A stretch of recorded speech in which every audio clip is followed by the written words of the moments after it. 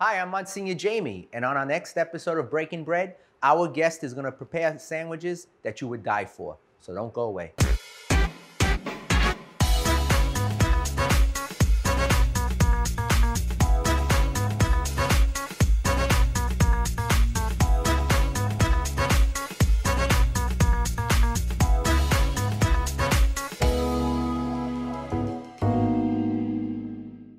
Hi, I'm Msgr Jamie, and welcome to Breaking Bread. On this episode, we have a guest, Michael Viola.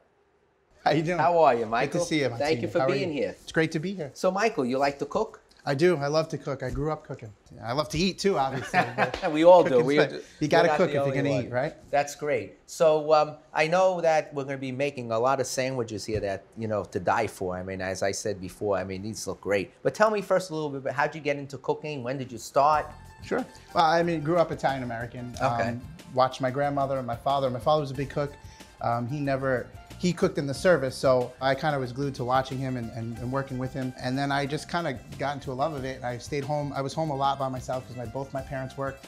So sometimes I had to cook for myself or start dinner before my parents got home. Okay.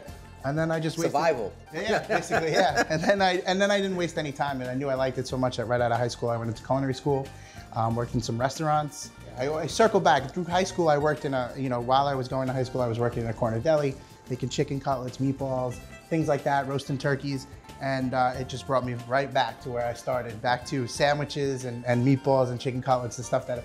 Sandwiches are a huge part of my comfort food. I know comfort food could be fried chicken, meatloaf, right? But to me, it's a sandwich. Right. Every time I take a bite out of a sandwich, it reminds me of when I was a kid or working in a deli in high school. So that becomes my comfort food. It's amazing. We have similar backgrounds. I came from an Italian family. Right. My father liked to cook. My mother was a better cook though, but we cooked at home. From when I was 9, 10, 11, I was cooking. In high school, I worked for a caterer. And then right after high school, I went to the Culinary Institute. And I worked for 10 years in hotels and restaurants before I went to the priesthood. But it was just growing up around food, having a passion for food and eating, and a love for it. And I still do it now. I thank God for the last 8 or 9 years. The show has given me the opportunity to cook again. So awesome. It's just wonderful. And I always say, if you don't love it, leave it. Because cooking isn't something that, if you're doing it because you have to do it, it doesn't come out right. If you put love and passion into it, it's always good. You almost want people to enjoy it more than you enjoy it yourself when you're cooking. Like you want people to be as happy as you are making it as they're eating it. So now you've been doing. So right now I work for a manufacturer. So we manufacture meat and cheeses, and I do a lot of work developing sandwiches, developing programs, developing products. And just bringing that, creating that, or recreating that right. passion or that comfort food that I had for others to taste as well. So it's kind of my whole life. I think somebody said as I was walking in, I'm the sandwich guru or the sandwich guy. So I don't have any problem doing that, honestly. And that's a big thing today. You walk around the city and you see all these sandwich shops, panini shops opening up. All new creative sandwiches that we never saw when we were growing up. Bologna and cheese, right. Peanut butter and jelly, and meatball and Italian, eggplant parmesan. Right. I remember going to school and we would have the meatball and the eggplant parmesan sandwich, and the grease, the oil would be coming out of the brown paper bag, and the other kids would be eating peanut butter and jelly. They'd be laughing at us until we started eating it. Yeah. And then when they tasted, oh, this is good. Right. I said, yeah, we know it's good. Yeah, Mondays were always my favorite at school because Mondays were always meatballs on white bread because the leftover meatball from Sunday went on the sandwich for Monday morning. Exactly. So yeah. Exactly. So now tell me, you went to Catholic school? I did. 12 years at Catholic school. Right. Where'd you go to high school? I went to Bishop Ford. Bishop Ford, Central Catholic High School. And grammar school? Immaculate Heart of Mary. Oh, in Kensington there, yes, there, right? Yes. My mother and her family grew up in that area. She went to that school. All four of my uncles went to that school. So everybody knew my grandparents. My grandparents were very heavily involved in the parish. My grandmother used to dress up as a clown. She was always at the bazaars and working the thing. So everyone knew, oh, your grandmother was the clown. Yeah, we remember that. And she was a very proud lady. She used to walk around with she had a newspaper clipping, and she was at the Immaculate Heart of Mary Bazaar as the clown, Yo-Yo the Clown. She used to carry it around and show it to everyone. Yeah. So yeah, we missed that. She passed a couple of years ago. But sorry to hear that. Great legacy that she left behind. Yeah. And that's how we grew up in the parishes. Every parish had a bazaar, and everyone got to know each other. Yeah, and sure. It was wonderful. Now you have children? I do. I have 2 children that go to Catholic school as well. And wonderful. Every year I head up the Christmas fair there. So we do food there. I have a recruitment, a couple other dads that I recruited. And it's the dads that run the kitchen. We make, hundreds of meatballs and We do everything from meatballs to empanadas to jerk chicken to anything that we can do because we have a diverse group at the school. So we try to make everyone happy, and so I look forward to that every year. That's wonderful, and I'm so happy to hear that you're a product of a Catholic education, and your children, you're sending your children there, and you grew up in the parish, and that's wonderful. So what we're going to do here? I'm a little So we hungry. got some great Italian sandwich. Well, a couple of them we're going to twist up into Italian sandwiches. Yeah, because I grew up on that. It kind of makes me think back to my childhood. So the first one we have is very, very simple. It's kind of like an Italian grilled ham and cheese. Okay. So for the ham, we're going to use prosciutto cotto. So the difference between prosciutto and prosciutto cotto in Italian literally means cooked, right? Right. So this is a cooked ham. It's roasted. It's got some Italian seasoning on it, some rosemary, some oregano, and it's slow roasted in an oven. So it's very tender, and it's got great flavor behind it. There's a difference to prosciutto, which people just call prosciutto, but it's actually prosciutto crudo, which means raw in Italian. Right. So not that it's actually raw, but it's cured, right? So the difference is prosciutto cotto becoming very popular again. So this one is going to be a simple grilled cheese. We have some ciabatta bread here. Yeah, that's the best. And again, I love ciabatta, especially, this is a good time of year for it too, because it's not as humid as it's been. It's kind of been a little bit nicer. So when there's less humidity, you get that kind of like a nice crunch to it that you can hear. Right. And it's not doughy on the inside. No, that's it's kind of light in the inside. Very airy but it holds inside. up. Yeah, and it holds up very good to heat. So if you're gonna heat it up like we want to, kind of make a grilled cheese, it holds up great. So actually we'll do two of them now. I'll put one here. Right. I'll put one here. Now I see you have gloves on. I do. Because you're dealing with raw meat and raw cold cuts that we're gonna eat. Exactly. So the first thing, what I'm gonna do two different ways real quick. And again, this is gonna be a simple grilled ham and cheese. First thing we'll do is take a little bit of this pesto mayo. So this was just regular mayonnaise and pesto that you could buy in a store, or make it yourself. My mother-in-law, she grows basil, tons of basil in the backyard. Right. We'll pick it up this time of year, make a bunch of pesto, freeze it, or you can just buy it at the store. And mayonnaise is something, a base, you can put anything into it. Absolutely. You want to put a little avocado in there, Sure. anything. Just put a little horseradish, anything. Just dress it up, make it a little different. Yeah, and you'll see we'll have another sandwich later that's just a mayonnaise base, but with a different flavor in it. So what I'm gonna do is I'm gonna put it on here on the bottom, and I'm gonna leave this one empty for now, and I'll explain why in a second, right? And then again, so what I like to do, especially we're gonna grill this up, and if there's two cheeses involved, I like to put the cheese on the top and the bottom, so it kind of acts like glue. As it melts, it'll glue the sandwich together. So we have two types of cheese here. We have provolone, just standard provolone. You go to your regular deli, and you ask them for provolone. They have different types, aged. This one's a little bit aged. This one's aged 8 months. It's not too expensive. It's not too crazy. Not too it's sharp? Not very, very sharp. Okay. It's kind of in the middle. It's not mild. It's not sharp. It's kind of in the middle. Yeah, taste them up. Of course. And then we're gonna put some of this prosciutto cotto on there. Good.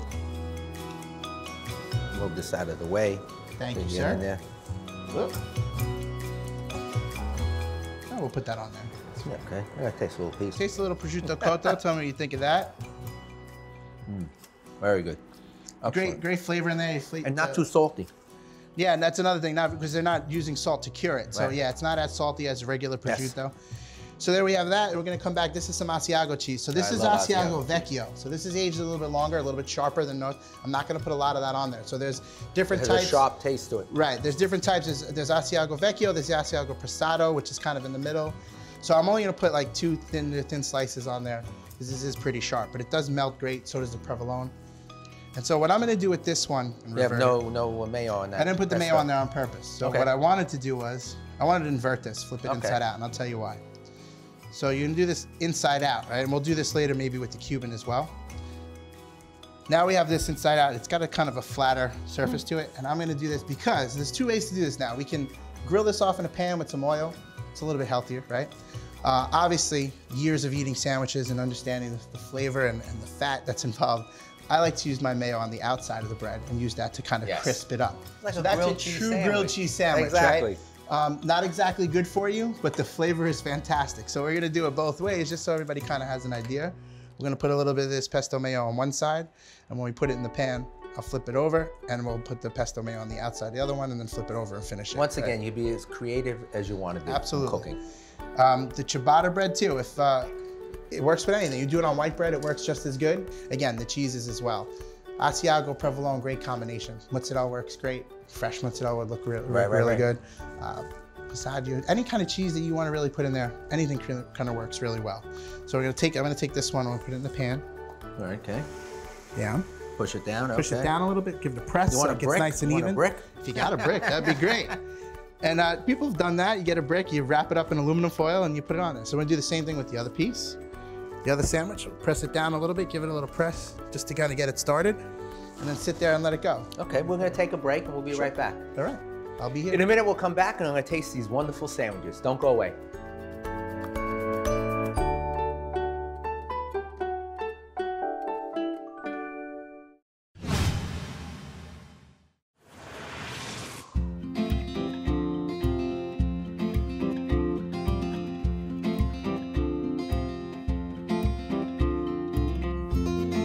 Welcome back to Breaking Bread. I'm here with Michael Viola, and he's making us some delicious sandwiches.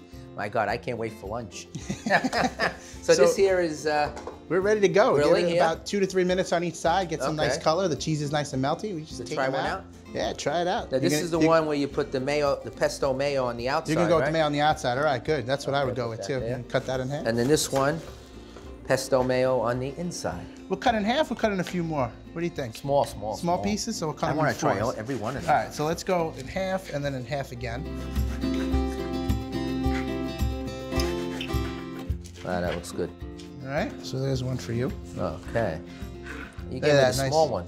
The cheese, yeah, we'll give you another one too. Oh, wow. All right, and then this one we can taste it, but it's gonna pretty much taste almost the same. Mmm. Cheese is just melting. I hope you can hear that. I did. This is like a true Italian grilled ham and cheese, right? And this brings me back to working in my deli back when I was, 14 I tell years you, old. this is a lot better than having a grilled cheese with American cheese. To me, it is definitely. This is not Kraft.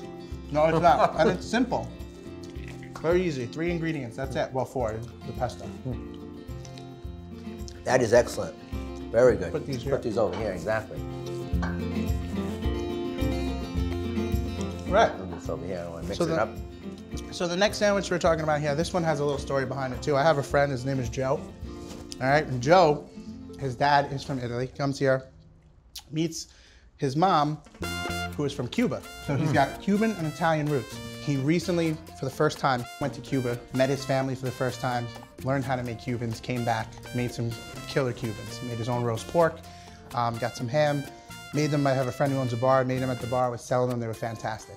Kind of got me thinking, I like the idea that this Italian guy, because he has an Italian last name, he was born and raised in Brooklyn, Right. went to Cuba, made a Cuban sandwich. How can we take the Cuban and make it more Italian? That's my idea. Blend that was it my together. inspiration. This is the Joe Cuban, what I want to call it. So what I did here was I got a stuffed pork loin, which is kind of like a porchetta. Right. And this one's stuffed with some prosciutto, some mozzarella cheese, it looks, and some spinach. And then it's wrapped in pancetta. Now, Okay. normally a porchetta is wrapped in pork belly. This is it is pork belly, but the whole belly. But that's kind of gelatinous, it's too much fat on the outside, and with the pancetta wrapped pork loin, right? But it's the same cut of pork that they would use in a Cuban, basically. And then instead of regular ham, we're using some Genoa salami. Okay. Oh, And then instead of Swiss cheese that they use in a traditional Cuban, we're using some fontina, Italian fontina cheese, right? And then to replace the pickles. That's not as sharp as the No, not at all. This is a little bit more creamy, a little bit nuttier, Right. so a little grassier sometimes. And then instead of the pickles, we're using some pickled giardiniera, which is like a Italian vegetables that have been pickled, right? This you can easily make at home, but you can actually buy it anywhere. But if you just take some vegetables, raw vegetables, make a pickling liquid, pour it on top, let it sit in the fridge overnight, you got giardiniera, right? And then lastly, the icing on the cake is this mostarda. It's an Italian condiment that's made with mustard oil. So instead of using yellow mustard like they do on a Cuban, we're using this Italian mostarda. So what they do is they use mustard oil and mustard seed, and usually any kind of variation of fruit. Right. And that fruit so it's sweet, it's a little tangy, kind of like mustard. Not really hot at all, but it's just got that kind of that Pickly that grindiness to it, which kind of lends it to the sandwich as well. It reminds me of the fruit you put in cakes and stuff. That's like fruit exactly cake. what that stuff is, except it's whole and they put it in the mustard oil. Mustard oil, and that's sweet. Right, so we have that kind of contrast. The thing I love about this sandwich in general, not just this one, but of a Cuban as well, is that kind of contrast of all those different things going on. You got a little bit of smokiness sometimes from the meats, but then you have the sweet from the mostarda, usually some of the yellow mustard has a little bit of sweetness to it. You got the pickled kind of brininess from the giardiniera and the mustard. So you have a mixture of all these kind of flavors. Wow. And what's this here? This looks like a carrot? This is, I'm sorry, this is the giardiniera but ground up. So it's easier to kind of spread on the sandwich. So we're gonna use that on the bottom. We're gonna spread it on the sandwich, kind of almost like a condiment. And then we're gonna drizzle that mostarda. Wow, that's a great concept to grind it up. If a Cuban and a muffaletta got married and had a baby, this is the baby, right? Because the muffaletta is traditionally served on focaccia. So we have these nice little focaccia rounds that have some rosemary on top. Right. These have a lot of rosemary on top. A lot of rosemary. We might want to scrape a little bit off of them, but this is the focaccia. So you could do this on focaccia. I like it on focaccia, but you could do this on just regular Italian bread. Okay. The ciabatta that we used earlier it works great. I like the focaccia. I like rosemary too. Yep, and it's got to be something again, because yeah, absolutely. It's got to be something that's going to hold up to the heat. Right. So focaccia works really well with that, and so does the ciabatta as well. So here we are. We have these open, finally. And I got some of this giardiniera spread. We'll put that on the bottom. Okay. I'll take some of that. Sure. I'm gonna spread it out.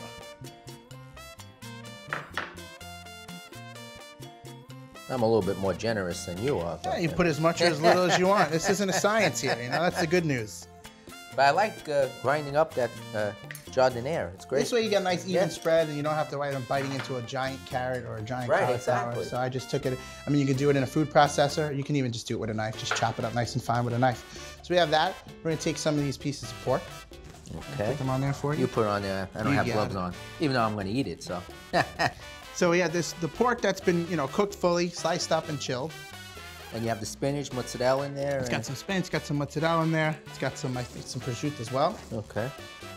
So we're really adding a lot to this. Actually, with all the work that I do with sandwiches, is that even coverage on a sandwich. You don't want to pile everything right in the middle. You don't want your first bite to taste different than your last bite, right? So you try to get that full coverage on everything. Myself. Put like 3 or 4 slices of the salami on there. A little cheese, fontina. And we have some fontina cheese on there. I like a lot of cheese. I'm gonna go a little bit more cheese, extra cheese on there. Then we're gonna take the easiest way to do this. Now we can chop up that fruit and spread it on like we kind of did with the giardiniera. We can put little pieces of that fruit on there. I just want to do a little, I mean, you can, but I just want to do a drizzle of the mustard oil on it, the mustard glaze kind of. Right, just to get the flavor. Just to get the flavor from it. You put it on there, put it on the top of the bread, just so we have a little bit of that mustard flavor to lend to it. Okay. There you go. Put the top of that guy on. Now the other thing too, and the last sandwich that we made as well, can you eat them cold? Absolutely. You can eat this like this if we wanted, right? But heating a sandwich up to me brings it to a completely different dynamic to the sandwich. Gives it a little bit different flavor. So cheese gets nice and melty. Get that, mixes them with the meats much better. I kind of like heating them up, So there we are, that's it. And then we can do is I mean, you have a Teflon pan there, so we really don't have to put anything in there. Right. If we wanted to, we could put a little pat of butter, but we could just toast it up right in there. I don't know if we're gonna fit both. Yeah, they'll fit. All right, I'll press them down a little bit just to get them going. There you go. Wow. So we'll cook this for a few minutes on each side? Same as the last one, 2-3 minutes on each side till we get a nice little color, and you set the cheese starts to melt and flip it over, 2-3 minutes on the other side and you're done. Okay. Don't go away. When we get back, we're gonna taste these other sandwiches. See you then.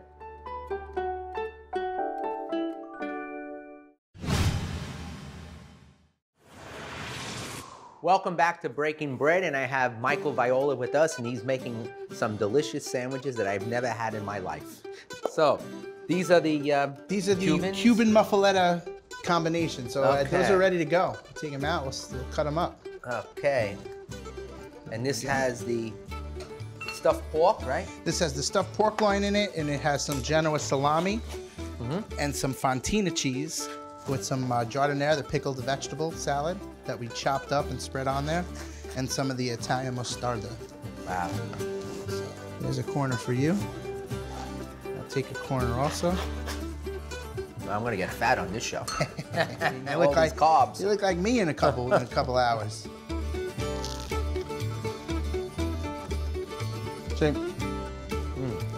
there's a lot going on there. That's the That's what I like about it. I tasted the jardiniere, then I tasted the pork, then the cheese kicked in, and then the rosemary. This is good. Keeps coming back, gets you in layers, right? Again, one of my favorite things, this brings me back to just working at the deli. All those Italian meats, slicing them up, making sandwiches. We used to call it the heart attack special, not because it would clog your arteries, but because if our boss found out we were slicing all that expensive Italian meat and putting it on a sandwich, he'd have a heart attack. It's a true story. That's good. I like that one. So I'll cut these recipes, we'll put them up on here. Okay. And we're gonna get on our last one, which isn't an Italian look, sandwich. this fell out. That's I think you should eat that. I like you. That's what it's for. All right, so the next and last sandwich, we're actually not going to heat this one up. Okay. And basically the idea behind this guy was, in this day and age where everybody's getting their ancestry done and finding out what it. So I got mine back, and I'm like 81% Italian, Sicilian. Right. But a very small percentage of me is from Morocco, which is interesting because I've always kind of liked Moroccan spices and Moroccan things. So two of my favorite things that I loved in Moroccan, working in restaurants, we used to make. One is called harissa. It's a Moroccan condiment. And the other are preserved lemons. Both of them, found it easy to make, they just take time, right? I never had a preserved lemon. Yeah, it's a little interesting. It's a little acquired kind of taste. It's a sour, a little bitter, almost like a pickly kind of thing. That's why we julienned it up, so it's not, we don't want a ton of that on the sandwich. We want a little bit of it, just to kind of lend a little bit of bite to the sandwich. This is my favorite thing to make ever, harissa. So harissa, again. Spicy. A little bit, but I make mine myself. The stuff that I find in stores, very, very spicy. So what's in there? Not a ton of flavor. This, believe it or not, 4 simple ingredients. Roasted red peppers, cinnamon, honey, and cayenne pepper. That's it. Really? Thing is it takes time. Anything that's good takes time, right? I know Fast that. food is not Exactly. good, and good food is not fast, right? Exactly. So the thing behind this, very simple. You just got to roast your own peppers, which I'm sure you've done plenty of times. Take the skin off. Take the skin off, Chop them up. put them in a small pot, cover them with a little bit of extra virgin olive oil. Turn it on, let it cook very slow for a long time. You don't want it to boil until they get very, very soft or mouchad. They get very mouchad, right? Take them out of the oil. Once they're mouchad, you put them in a food processor and you blend it with the cinnamon, the cayenne pepper, and the honey. So again, you get sweetness, you get the heat, and it kind of blends it all. You blend that all together, and you can adjust that as much as or as little as those things as you want. If you like more cinnamon, you put more cinnamon. You could taste this one. I don't have a tasting spoon for you, but this one's not very spicy at all. I like the cinnamon more, the cinnamon flavor and the honey, the sweetness, and just you'll see that the heat will come out very little bit at the end. But what it does is it complements the beef very well. Stuff like this goes very well with not only gamey meats, but also with gamey cheeses. Goat cheese, which we have going on the sandwich, or like a Manchego sheep's milk cheese. I tell you, you taste that cinnamon. Yeah, the cinnamon is key, and I use a really good cinnamon too. I use Vietnamese cinnamon. And the honey, the cinnamon and the honey, the sweetness. So what we also did is I took an eye-round, simple eye-round that you can buy at a supermarket, 2 or 3 pound eye-round, whatever. Rubbed it with some Moroccan spices. It has some cumin, some cayenne pepper, a little bit of paprika in there as well. And just roast it in an oven. Lower oven so you can keep more of an eye on. I think I did 325, and then again, I mean, timing, people always ask about timing, but get yourself a meat thermometer. I pulled that out at 125 degrees, and that's, for me, it's perfect. So yeah, we'll just cut this open. So we got that sliced, we sliced it up on a machine so it's nice and thin. Eye-round can be a little tough if you don't slice it thin. Right. So we sliced it nice and thin. And then what we have here is some, like I said, some goat cheese. So the goat cheese works really well with the harissa and some of those other spices. So I'm gonna take some goat cheese and just spread it on the bottom. Okay. If you want to do the same on the other one, I'll give you the nice there. There you go. That sounds good. I'm gonna grab, now to me it's kind of important not to lay the meat flat, and this is something goes for all sandwiches you make. We like to call this like blossoming the meat. Kind of put it on there and just let it fall. Right. Because what it does is, like, if you really want to get scientific with food, it creates kind of like air pockets. And then if you ever tasted wine or did a wine tasting class, they tell you to kind of slurp air over the wine. Exactly. Well, this is kind of the same concept. When you leave air pockets in there, it allows air to get around and it kind of opens up the flavor of the sandwich a little bit. Right, exactly. Some people like to put it flat. Put it flat. You know? Sometimes it gets a little chewy that way too. Okay. So you got the roast beef on there. And then what we're gonna do too is we had these preserved lemons. So these are preserved lemons. Again, this is something you can buy at specialty shops, grocery stores, but again, something very easy to do yourself, just takes a lot of time. So if you take them, just lay a couple of pieces across, and basically all you do with these is you take fresh lemons, you wash them really good under the water, scrub them up with a vegetable brush if you have one. Score the bottom, make a little X with a knife at the bottom of the lemon, and then you pack them in a mason jar. You salt the X that you make, a lot of salt in there, and then you pack them in a mason jar, a lot of them. Right. Close it, leave it in a cool, dry place, 5-6 weeks. Every week you rotate it. Go so upside just down, salt. go up and down. That's it. So a lot of salt and the lemons. And then what happens is the salt starts to pull out all those lemon juice, and they just preserve themselves. So after like 6 to 8 weeks in a cool, dry place, you have preserved lemons. And you can put them into any, you can chop these up, put them in like a seafood salad or anything like that.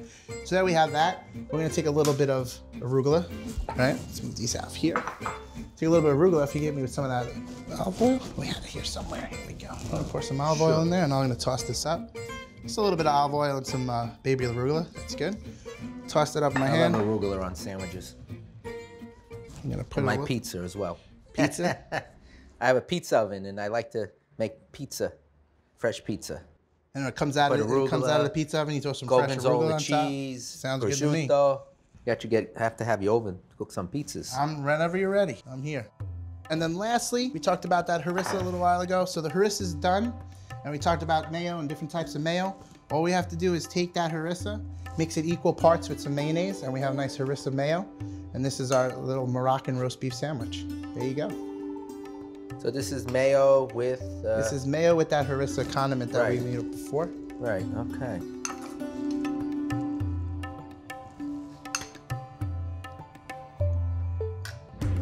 Wow, that looks good. Looks perfect. Excellent. So we'll put this on top. Cut this guy in half.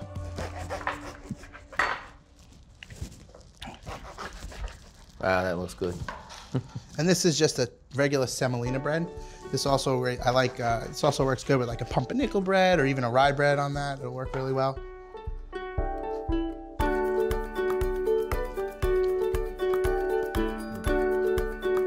A little different. I never had a roast beef sandwich like this. A little different than what you're used to. But that's my favorite, the harissa mayonnaise. That cinnamon, it kind of warms it up. It warms up your chest, really. And that gaminess with the goat cheese, it all kind of works really well together. It's one of my favorite things is that harissa. I got harissa mayo all over my glove now. That's okay. Finger looking good. Well, let me tell you, over here. Michael, the next time I'm having guests over for lunch, would you come over and make some sandwiches? Absolutely, anytime, anytime. These are great. I don't think lunch will ever be the same. Good, I'm glad. Make sure you leave me all these recipes. Absolutely. I want to thank you for being with us. Yep. I congratulate you on your work. I commend you on continuing the tradition with your family and sending them to Catholic school. And let's pray that God continues to bless you in the work that you do in feeding people. Thank you very so much. It was great. Thank you. Let's say a prayer. Sure. In the name of the Father, the Son, the Holy Spirit, amen. We come together in the spirit of joy and happiness. Lord, we thank you for the gift of life, for the gift of family. We ask in a very special way to bless Michael's family, to keep them close together, keep them in good faith. May they continue to practice their faith and to share their faith with others. And we ask you, Lord, to bless all that we do in your holy name, through Christ our Lord. Amen. Amen. In the name of the Father, the Son, and the Holy Spirit. Amen. Thank you for watching this episode of Breaking Bread. See you next time.